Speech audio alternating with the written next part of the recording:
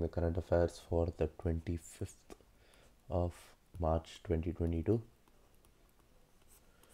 Now, the first topic that we'll be discussing is what is the government going to do in order to tackle the Russian trade hurdles.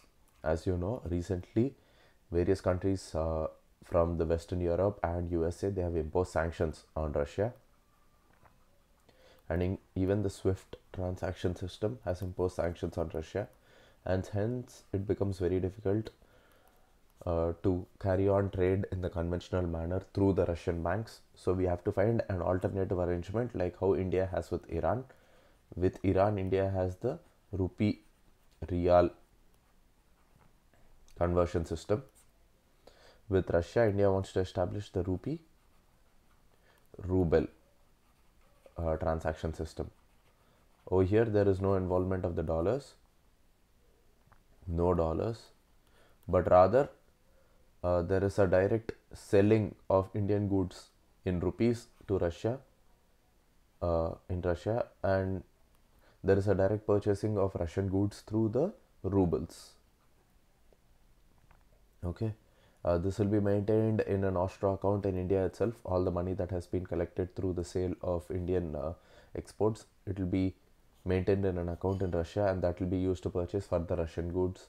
Similarly, Russia, all the money that has been gathered through the selling of Russian exports will be maintained in a Indian account over here, and that will be used for the purchase of Indian imports.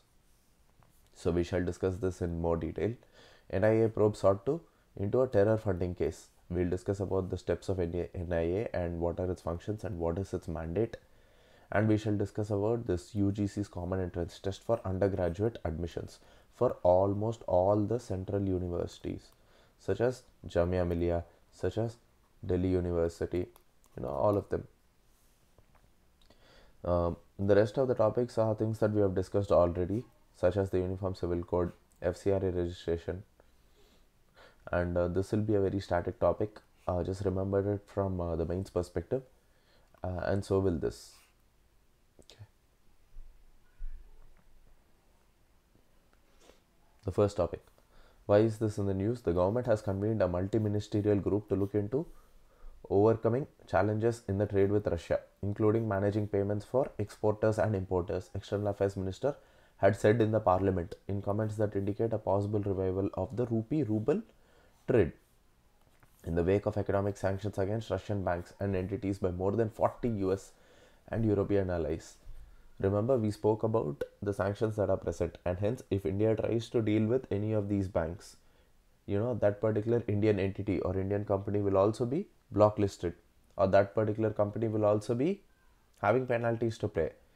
So instead of that, India is using the rupee-ruble conversion system, where the Russian banks are not used, or there is no transaction directly between Indian counterparts and Russian counterparts.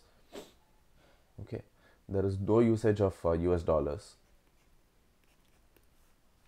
Answering queries during the question hour in the Rajya Sabha on India's stand on Russia and Ukraine, including some that raised concerns over India's abstentions at the United Nations and the impact of Indian policy on India's trade and ties with the USA, Mr. Jaishankar said that India's position is for peace and that foreign policy decisions are made in Indian national interest, and that whatever decision India has taken, it should have no impact on India's trade, is what the External Affairs Minister had said. Why? I'm sure you know that recently also India had made an abstention from the UN resolution which is condemning Russian actions in Ukraine.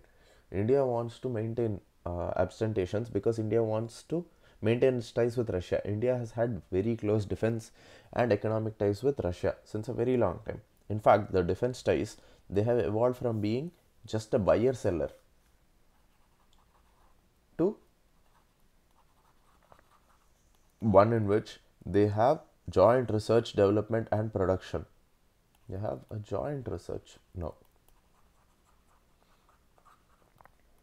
in terms of production, development and research. Okay, there are several entities that have been jointly conducted between India and Russia. Like, say for example, the BrahMos. It was a collaboration between India and Russia. Also, India and Russia are collaborating on the 5th generation fighter jet program. And then India and Russia had collaborated on the Sukhoi Su-30 MKI program. Okay, KA-226T twin engine utility helicopters. This was even given by India to Afghanistan. Helicopters and several frigates. So India-Russia collaboration has moved away from being just a buyer-seller agreement to one of joint research and production. Also, if you had read the news, India is also having a joint production facility of the latest AK rifles. Actually, these are semi-automatics. Yeah, AK-203, I believe. I mean, this is the after version of AK-47s. Please see what this AK is. I forgot. AK-203 is what I guess it to be. Apart from that, India has gone on to procure S-400 Triumph missiles. This is a missile defense system. It is the best in the world. We had discussed it a couple of days back. It has a 400-kilometer radius. It can protect, it can protect the entity from about 400 kilometers far away. Also, India has purchased Kamo KA-226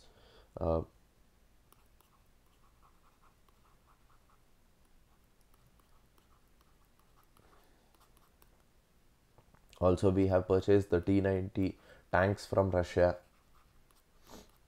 We had also taken the INS Vikramaditya aircraft carrier. So you can see that we have purchased a lot of things from Russia, and we also have a lot of items which are on joint production.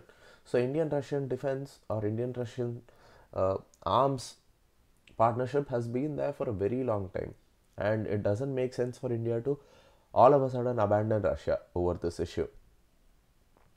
Also, India-Russia trade relations, it is a very bright spot because India and Russia, we are expecting to increase our bilateral investment to about $50 billion and bilateral trade to about $30 billion. It is somewhere around $15 to $20 billion, but it is expected to increase to $30 billion by 2030.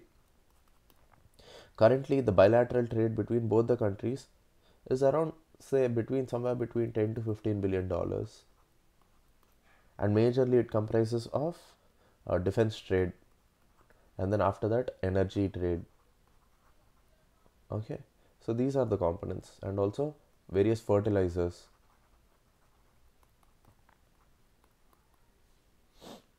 Now, also precious stones.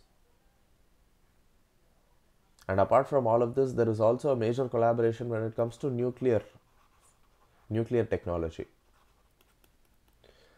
As you know, Russia was one of the first countries to establish its nuclear plants in India. Okay. And then apart from Bhilai, there was also Russian plant establishment in Kudankulam and Kalpakam. So Russia has had a major footprint in India. Yeah. Moving on. Now all of these questions were answered in the middle of the question hour. Okay. The comments by the minister come even as a number of countries in the sanctions regime against Russia have sent delegations to New Delhi. Okay. Asking India to be a part of the anti-Russia tirade that's happening. Okay. Now, but India does not want to limit the Indian purchases of Russian oil, which is being offered at a discount price. Actually, Indian purchases of the Russian oil are very small. They make up less than 1% of India's oil procurement. And India does not want to bend to the pressure of these countries, which are asking India to take an anti-Russia stand or support the resolutions against Russia. Okay, now what is the questionnaire? The questionnaire is actually nothing but just a second. The question hour is the first hour of every parliamentary sitting. During this 1 hour, members of parliament ask questions to ministers and hold them accountable for the functioning of their various ministries. However, during the question hour, you can also ask members, private members, regarding their functioning. Private members as in MPs who are not ministers, regarding any incident that has happened in their constituency, or regarding regarding any bill that they have introduced. Okay, so it is not specific only to the ministers. Now what does this do? This ensures that there is sufficient accountability of the ministers, and it also ensures that there is sufficient transparency.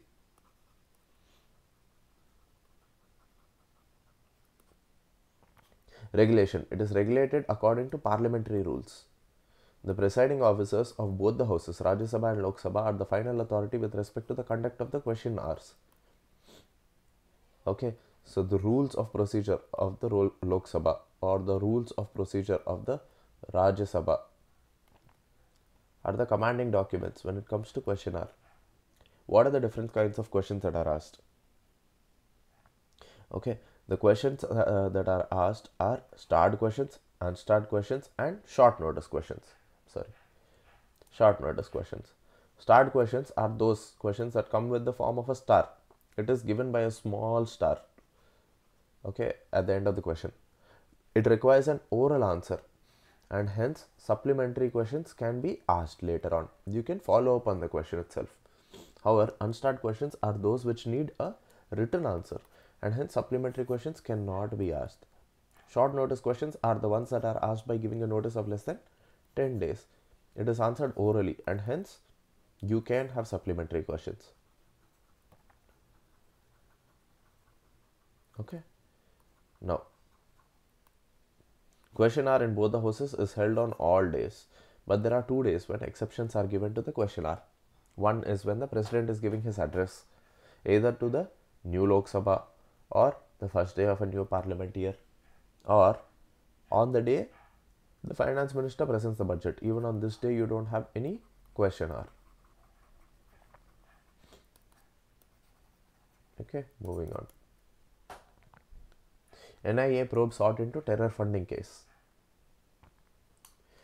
Now, we will read about the functions of the NIA over here. Claiming to be in possession of a sensitive report prepared by the Mumbai police, the leader of the opposition, the Maharashtra Assembly, demanded the case of a professional gang which has involvement of over 300 members involved in narcotics, sex trafficking, terror funding, with possible links to the ISS, to be handled by the National Investigative Agency. Now, what is this NIA? The NIA is the Central Counter-Terrorism Law Enforcement Agency. It is empowered to deal with terror-related crimes across the states without permission from the states. You don't need to have permission from the states in order to deal with any cases which fall under the NIA jurisdiction. So this is unlike the permission that is needed by the CBI. Now, in case the general consent is withdrawn to the CBI, then the CBI need permission from the states in order to investigate any cases that fall under the states. Why? Because law and order is a subject that falls under the state list, and police is a subject that falls under the state list, and hence this power remains with the states. Okay, it was established under the NIA Act and works under the Ministry of Home Affairs. It's a central agency to investigate and prosecute these offences, those that affect the sovereignty of India, security and integrity of India, security of the state, friendly relations with foreign states, against atomic and nuclear facilities. Okay, offences which are related to smuggling and high quality counterfeit Indian currency. So not just terrorist related activities, but also activities which concern atomic and nuclear facilities, and the ones which are related to counterfeit currency and all of that. Okay, now like what we said, the NIA jurisdiction is basically not is not limited to the states, or it's not limited to the state's approval, but rather it can act even without the state's approval. Okay. um, it was established after the Mumbai terror attacks of 2008, because there was a need that was felt to investigate all the terrorist related activities and take action on the terrorism. Okay. Now, one more thing is that a state government may request the central government to hand over the investigation of a case to NIA, provided the case has been registered for the offences as contained in the schedule to the NIA Act. Within the schedule to the NIA Act, we have different offences like terrorist activities, like offences against nuclear facilities, or atomic related issues, or even issues that are related to arms, or issues that are related to counterfeit currency. Okay. So under these cases, the states can ask the center to hand over the cases to NIA. The central government can also order the NIA to take over the investigation of any scheduled offence anywhere in India. So the power to assign cases to the NIA lies only with the central government and not with the state governments. Please remember this. The composition. Officers of the NIA are drawn from the Indian Police Service, Indian Revenue Services. Okay. Now, apart from that, the NIA's various missions are investigate professionally the scheduled offences utilizing the latest scientific methods. Okay. Use scientific methods in the investigation. Apart from that, facilitating a speedy and effective trial. Okay. Ensure fast trial. Okay. And also ensure that the NIA upholds the constitution and the law of the land.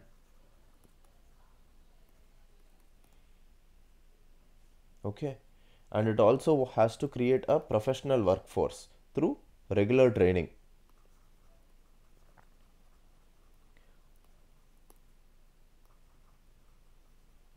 Through adequate training of its personnel. And then show scientific temper and use science in its investigations. Okay. They also need to have cordial relations with central and the state governments and other law enforcement agencies. Okay. And ideally, they have to create and share with the states and other agencies a database of all the information related to terrorists.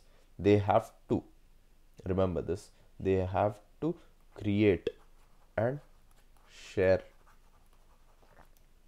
with states as in state polices, all information related to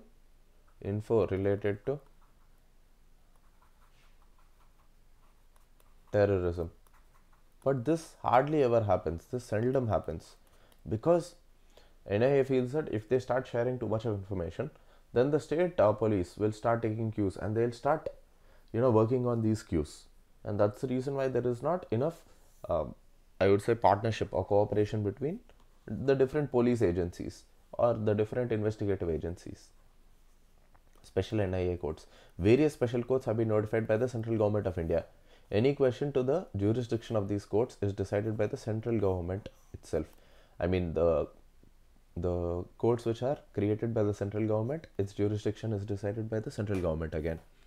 These are presided over by a judge appointed by the central government on the recommendation of the Chief Justice of the High Court with jurisdiction in that region. The Supreme Court has also been empowered to transfer cases from one special court to any other special court. Also, they have been given the powers of the Court of Sessions. An appeal from any judgment of the special court lies to the High Court. And state governments, important, can also establish such special courts. So not just the central government but also the state governments can establish the special courts. UGC's common entrance test for undergrad admissions. So this common admission test, common entrance test will be for all the 45 central universities.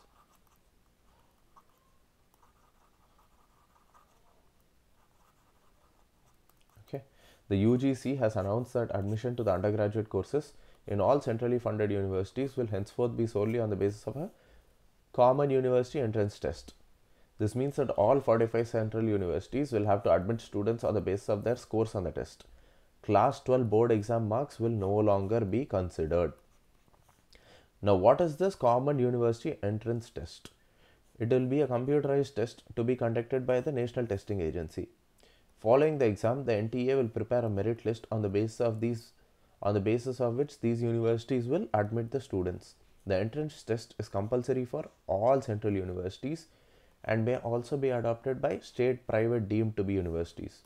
While it is compulsory for the central universities, it is optional for the state universities or the private and the deemed universities. The entrance exam will be offered in 13 different languages. International students are exempted from the CEOT. Their admissions will be carried out using the existing way that it's happening currently. Now, one more thing is that this entrance exam, there are several domains which are involved in this entrance exam. Okay. Even when colleges are hiring for accountancy or chemistry, chemistry or biology, even these colleges can go for this common university entrance test. I will tell you what the format of this test will be. Okay, the first part of the test will test the candidate in a language of his or her choice. First part will be language based test. Now, in this language test, there will be, say, reading comprehension, listening comprehension, all sorts of things. Okay, apart from this, the second part of the test will be technical.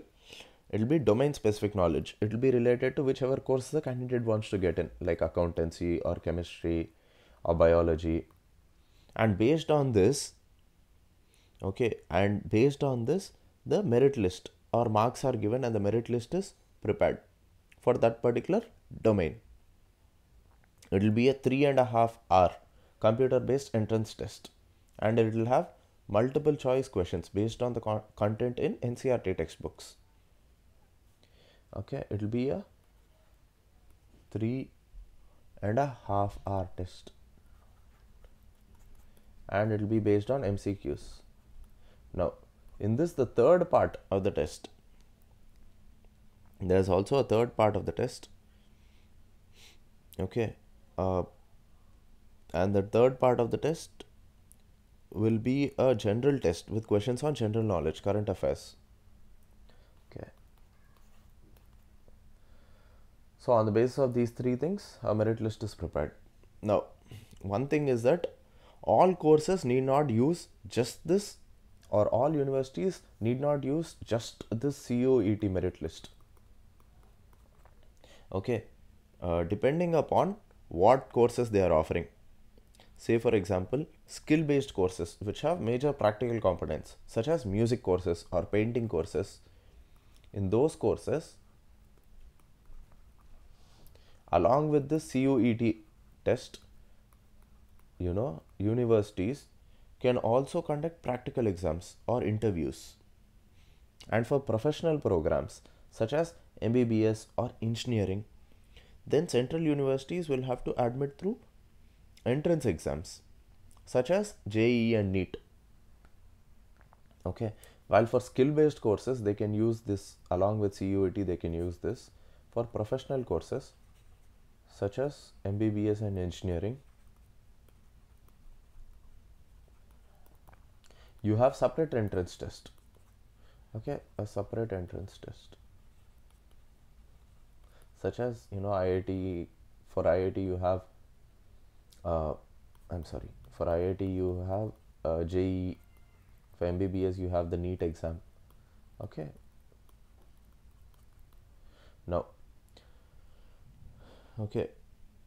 now why is the government favoring the CUET exam?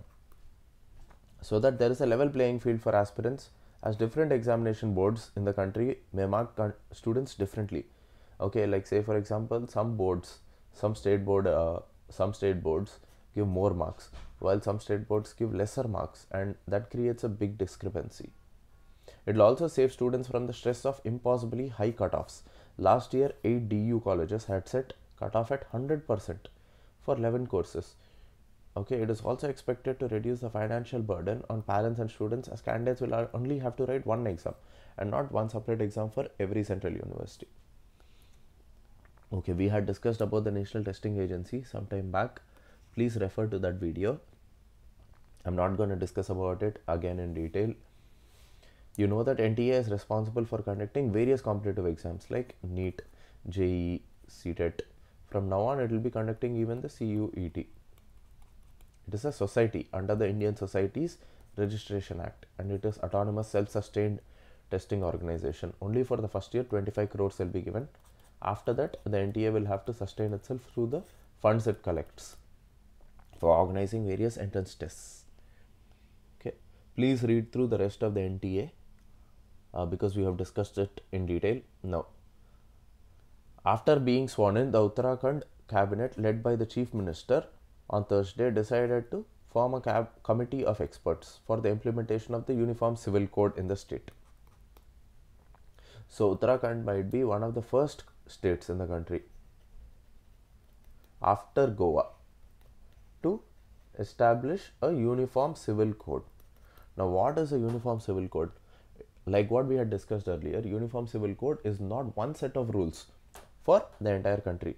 Rather, Uniform Civil Code is a set of rules for every community based on some overarching principles, like the Constitution of India.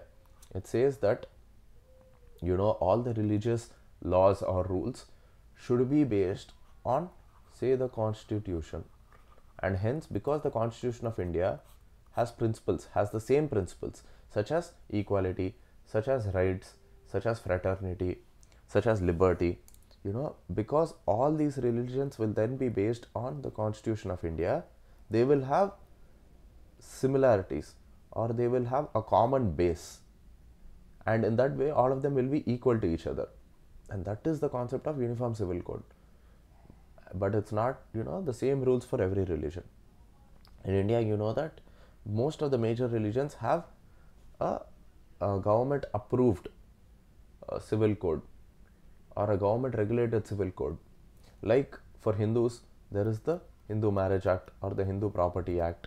For Parsis also there are acts. For Sikhs there is an Anand Marriage Act.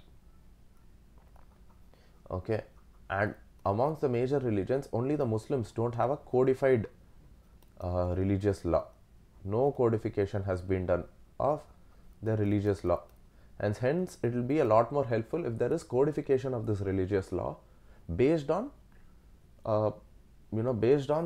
synergizing the Islamic rituals with the Constitution, and that is the goal of UCC.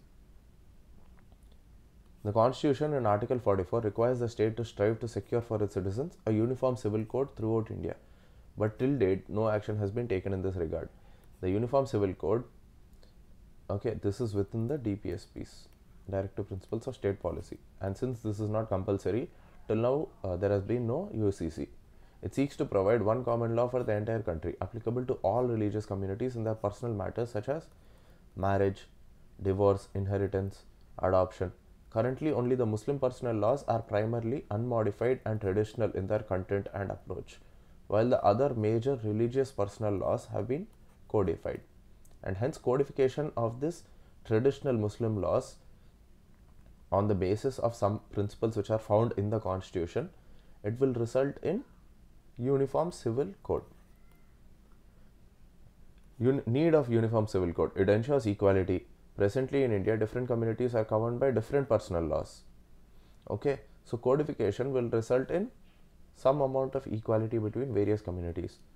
Also, it will be important for national integration, because that way the importance of religion will be a little reduced, and hence it will be better for national integration. It will improve harmony in the society. It will also ensure that women who are discriminated under the religious laws of most of the religions will have better condition.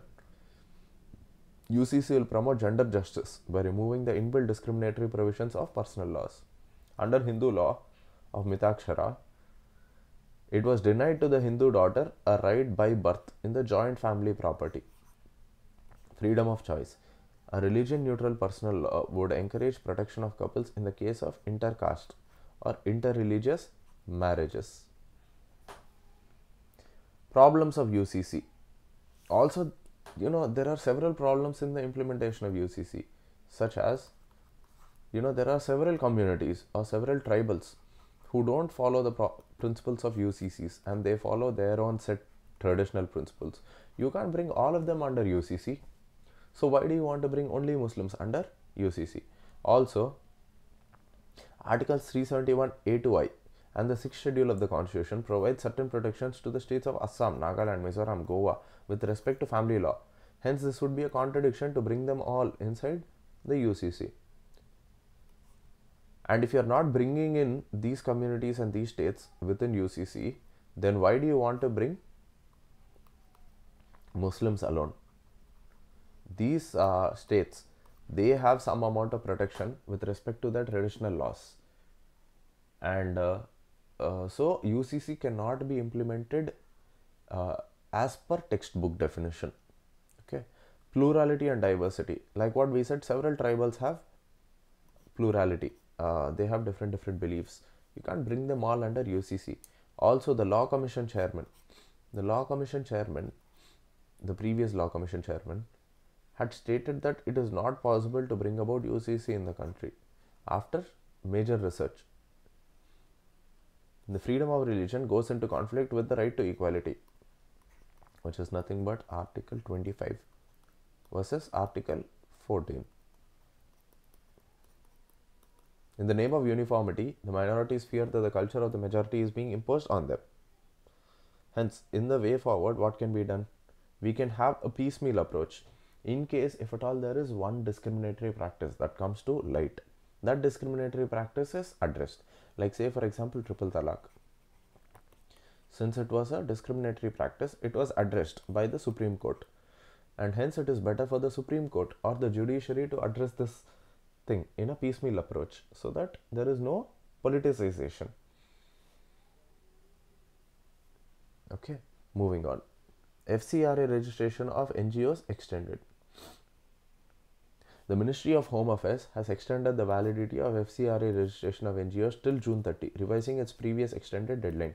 Earlier, the Ministry of Home Affairs had extended the registration of NGOs till March 31st. And now this has been extended till June 30th. An order by the MHA said that the validity of the registration certificates of such entities whose renewal application is pending will stand extended till June 30th or till the date of disposal of renewal application, whichever is earlier. In case of refusal, then the validity of the certificate shall deem to have expired on the date of refusal itself, and the NGO shall not be eligible to receive foreign contribution or utilize the foreign contribution that it has received already. The order said that the FCRA entities whose 5-year validity period is expiring between April 1st and June 30th and that have applied for renewal before the expiry of registration will also be extended till June 30th. This is because there is a huge backlog of renewal of FCRA application of FCRA licenses, and because of this backlog, the government has automatically decided to extend these applications till extend the registration till June 30th. Now, what is this FCRA? FCRA is a license which is needed by all the NGOs in order to carry out operations in India, in order to receive funding from abroad. Okay, it falls, this Foreigners Contribution Regulation Act, it falls under the Ministry of Home Affairs, while the FEMA, Foreign Exchange Management Act, it falls under the Ministry of Finance.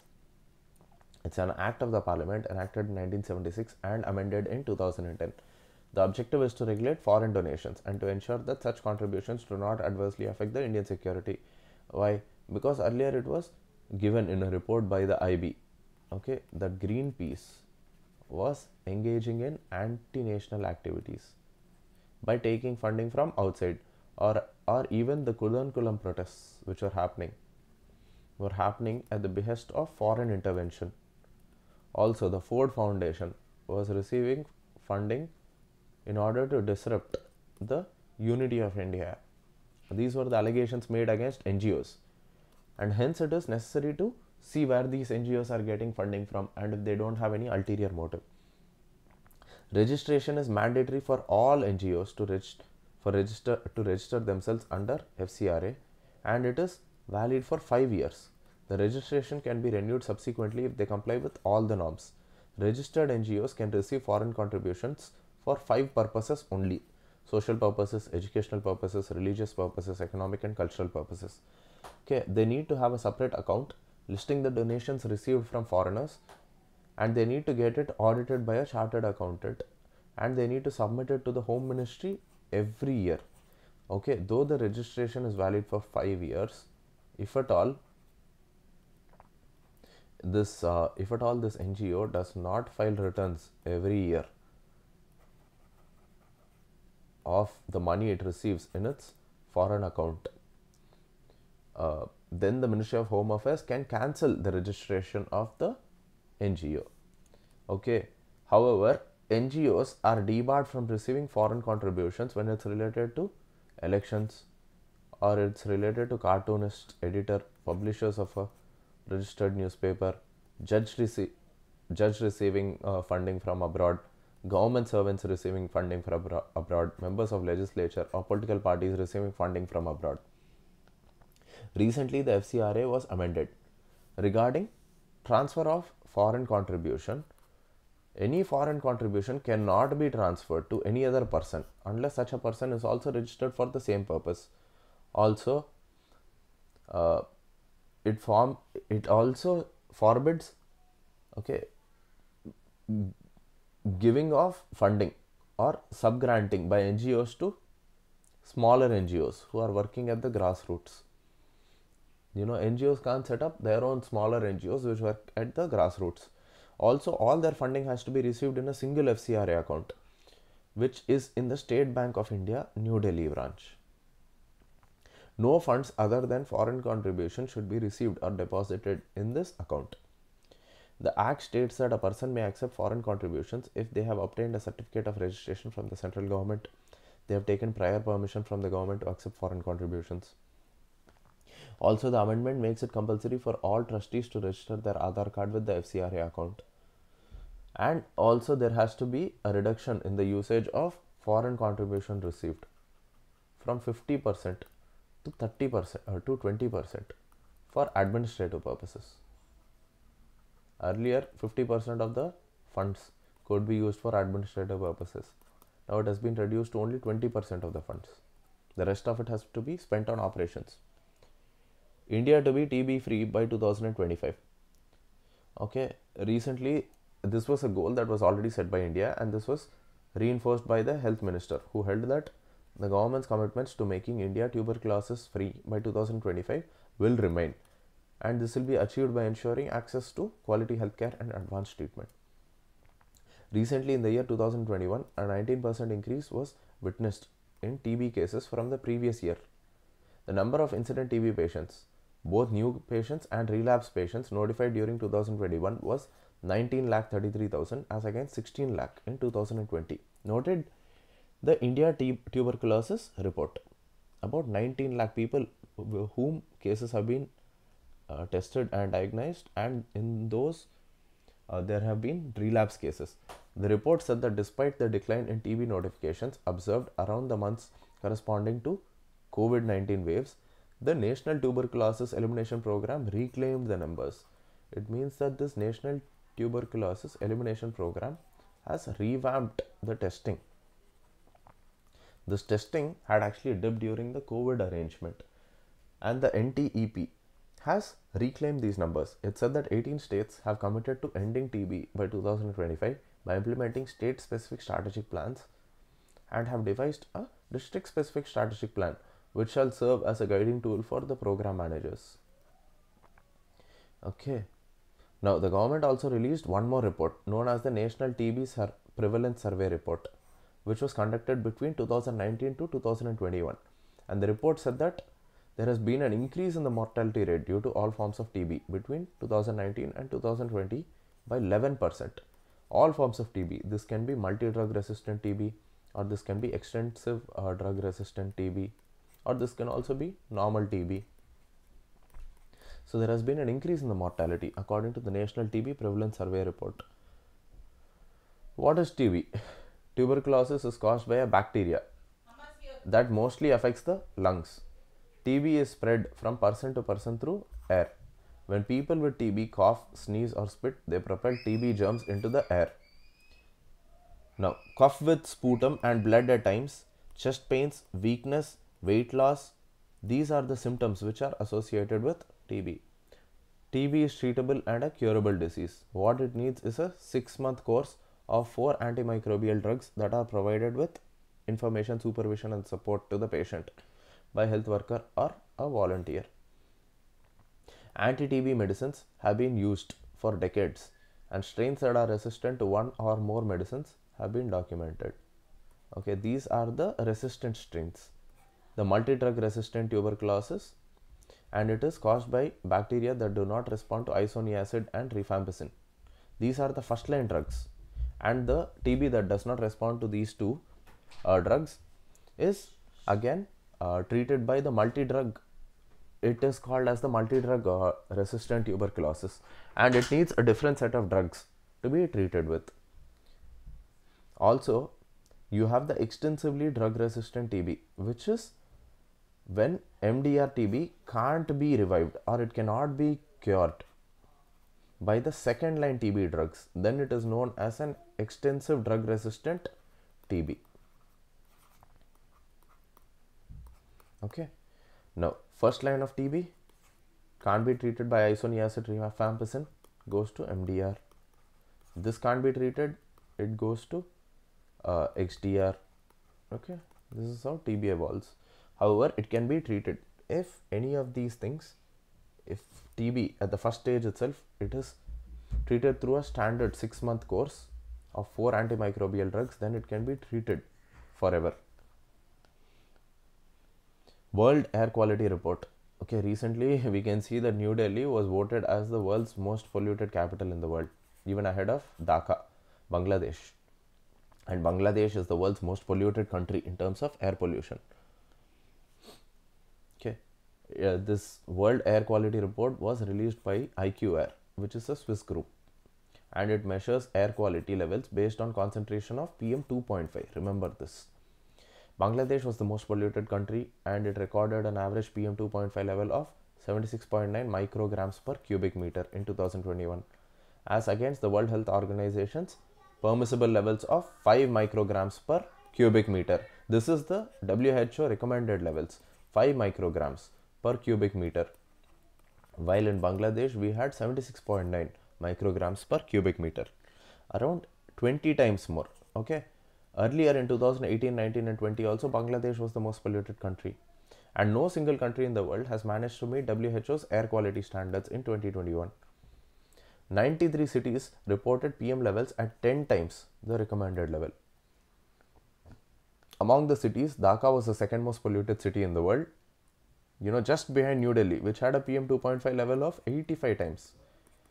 Of 85 micrograms per cubic meter. This is around 20, I'm sorry for the numbers, I think it is 16 times, because it is 75, it would be 15 times, and this would be about 16 times, or actually 17 times the amount of pollution that is recommended by the WHO. New Delhi continues to be the world's most polluted capital for the 4th consecutive year. As per the report, India was home to 11 to 15 of the most polluted cities in Central and South Asia. 35 Indian cities have been listed under the index. While Bhiwadi, Rajasthan topped this list, Ghaziabad, Uttar Pradesh followed this list later on.